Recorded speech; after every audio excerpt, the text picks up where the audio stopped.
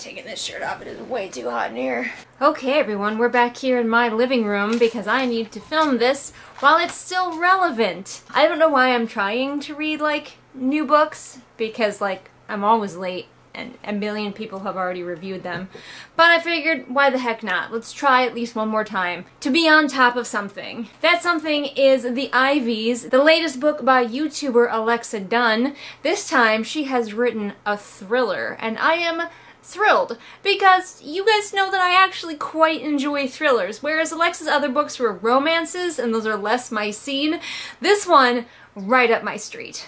I am a fan of Alexa's channel. I find her advice very helpful, especially as someone who hopes one day to be traditionally published. She's very aspirational, what can I say? If you are also a thriller fan, I do have reviews of other thrillers here on this channel. I especially love closed circle thrillers, which is ones where the characters are trapped somewhere and one of them is probably a murderer. In fact, I read 2 of them recently and did a review together, so check that one out when you're done watching this. Nigel is here.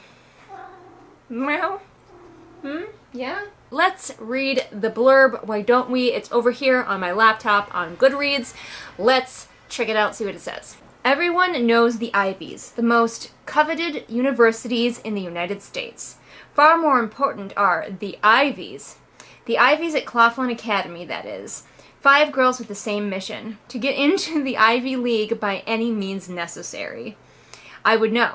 I'm one of them. We disrupt class ranks, club leaderships, and academic competitions, among other things. We improve our own odds by decreasing the fortunes of others, because hyper-elite competitive college admissions is serious business, and in some cases, it's deadly. There's a little blurb at the bottom that's just kind of one of those, you know, oh, the author delivers blah blah blah, but then the last line is, too bad no one told them murder isn't an extracurricular.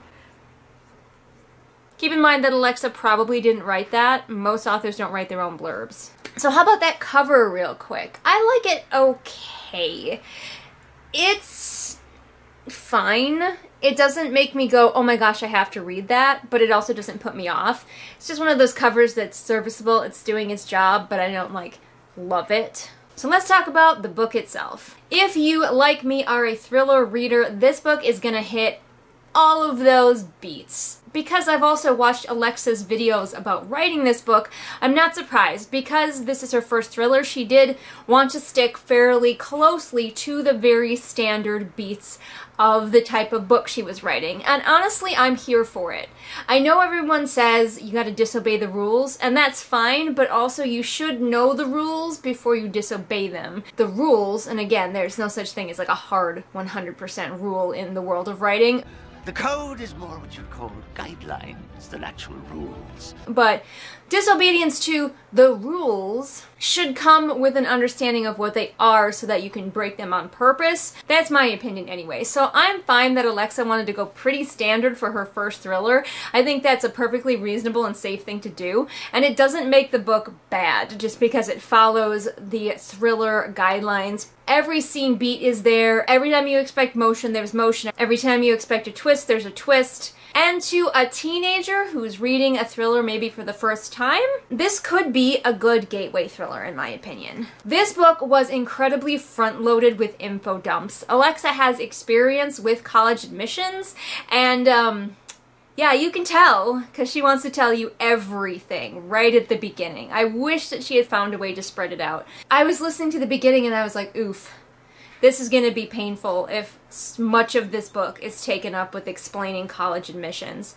Fortunately, it petered off, and I understand you got to get this information to your reader. I just really wished that she had found a way to spread it out through the book more and make it less just so info dumpy at the beginning. The craft in this book, in my opinion, is better than in her previous 2 books, which we love to see it. We love to see authors improving. Maybe it's just because she wasn't bogging herself down with a pre-existing story because her other 2 books were retellings. But also, I think she's probably just improving as an artist. She's still leans more on telling than showing, but that can be chalked up a little bit to style, and that's not going to bother some people. And honestly, in this book, it didn't bother me very much as it did in previous ones. Characterization is fairly thin on the ground, but I can forgive it in this book because that's kind of how most thrillers are. Unfortunately, in thrillers, they tend to rely on archetypes a lot more than they do on fully fleshed out characters because the plot is the most important part in your average thriller. And this book is no exception. But I think, again, that leans into Alexa's strengths because characterization was never something I felt she was very good at. I will say that I guessed the killer immediately. But I do read a lot of thrillers. Again, if you are a thriller reader, then nothing in this is going to surprise you. But I wasn't honestly disappointed because at least it was believable the whole way through why the other characters didn't guess the killer. And that I feel is the most important thing. Even if as a reader you have figured out the twist, the most important thing is that you're not annoyed with the characters for not having figured it out themselves. Again, coming back to characterization, the main character is fairly flat. They all are. She relies on that character is a journalist trope that many thrillers rely on to give the main character a reason to want to investigate things, although this character has the added thing of her friends are the ones that she's kind of investigating, because she has made friends with a group of mean girls, essentially, the Ivies, and now she's trying to figure out what's going on with them. Speaking of which, the main character begins the book and has been in this mean girl clique for some time. She considers them her friends, but conveniently, she has done the least evil so that we as the readers don't hate her. And honestly, I kind of wish that Alexa had had the balls to just make her a total bitch. Because as it is, it's kind of like we're constantly making excuses for this character who still did bad things. But because she's our viewpoint character, she's like the least evil, and I'm just like, also, she is #poor. She is a poor.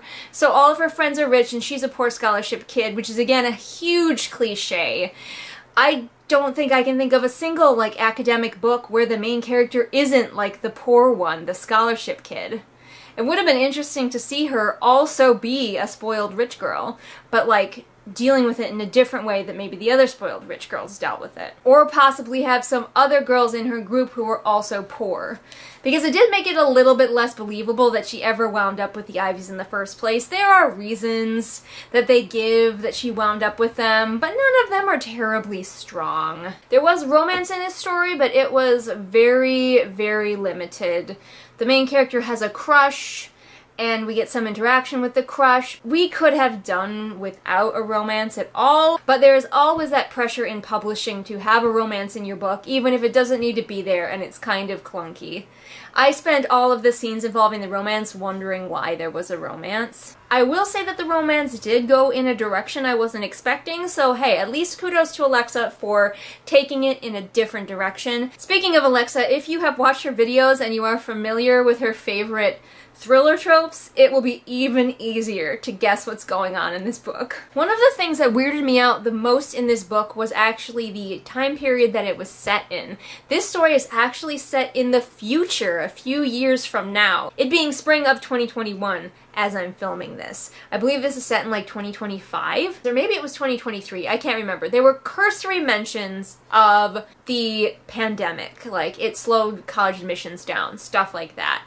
But that was it. That was all the mention we ever got is oh, remember that year when we all had to do school from home or whatever? As though it left no impact on the world whatsoever, and it made me really wonder why this was set in the future and not doing either A, what most books set in 2020 and 2021 are doing, which is ignore the plague altogether, or B, set a little bit in the past, more in the time period where Alexa herself was working in college admissions. That would make sense. But because it's set in the future and because there is very, very limited mention made of the pandemic, it really hurts the world building because going forward, COVID is not gone. COVID is still here. Even though some of us are vaccinated against it, right now we don't even know how long those vaccines are going to last. COVID is going to be a reality for the rest of our lives, and just going, oh, remember that weird year where college admissions were messed up, is not, I don't think, how we're going to be in the future. It was a traumatizing year for all of us. Really, every time it was brought up, I was like, this doesn't feel real. This doesn't feel like how we're going to be a few years from the infamous 2020. I don't know if she was pressured to do that by publishers to make it more accessible to Gen Z, but It was a miss from me. So overall, this was a fun read. It was very readable, or I guess listenable, because you guys know I do audiobooks. It was easy to pick up. I was never like, oh man, I gotta listen to that again. I was always interested to pick it up. The pacing was solid, and though it didn't do anything unexpected, I like thrillers, and I don't mind if they do the things that most thrillers do, even though I would like a little bit more variety. I kind of knew what I was getting into with this book. Oh, I did want to say, I almost missed this point. The final confrontation, I wish it had been more intense. I mean, you know there's going to be a final confrontation. Hello, this is a thriller. But it really was kind of bland, and it was over, and I was like, that was it? That was the big final confrontation? Usually in thrillers, the main character is hanging on by the very skin of their teeth during the final confrontation. Those are my final thoughts. I gave it 3 stars on Goodreads, and if you are a fan of thrillers and don't mind if they're a little bit cliched, or maybe you love the cliches, or if you're young and starting out with thrillers, this might be the book for you. Don't forget to check out the rest of my channel for lots more bookish content. And if you can't get enough of me, you can check me out on Patreon, where your support helps me publish my own books, as well as getting you neat rewards. If you want to follow me on social media, all of those links are in the doobly-doo, so you know what to doobly-doo. And I will see all of you again next time with whatever it is I happen to be doing next time. Bye! Nigel has just like melted beside me. He's just a puddle. It's very warm, and we don't have AC, so he's just a puddle of cat. Sorry, buddy. Stop. Patron time. Alright, I'll just read you the patrons. Rainfall, Kit, Hidden Glade, Persephone, Light Julie, OS, Anna C, Anna W, Belle, Patrick Murphy, Anne Sophie, Callison, Ray, Artemis, Shelby, Zaire, Jesper, Irene, Scribbling Cat, Savvy, Jenny, Amanda, Lisa, and Sarah. Those are sure some pretty awesome patrons. I bet you're jealous, but they're mine. You can't have them. They were popular, please. It's all about popular. It's not about aptitude. It's the way you're viewed, so it's very shrewd to be very, very popular, like me.